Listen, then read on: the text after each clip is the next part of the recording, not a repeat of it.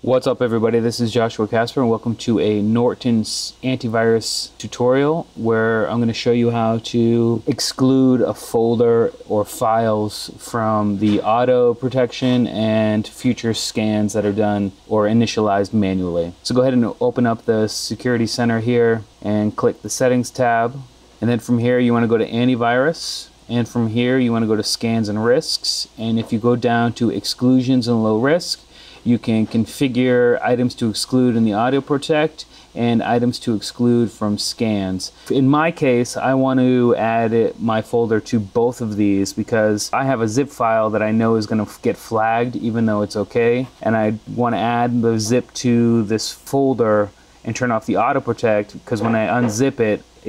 the auto protect is immediately going to flag stuff, and I don't want it, so I'm going to add it to here, and then I'm going to add it to the exclude from scans because in the future if I do a manual scan, I don't want Norton Security to then flag the files, and I don't want to have to remember it in the future. So anyway, I hope that helps. We'll see you next time. Peace.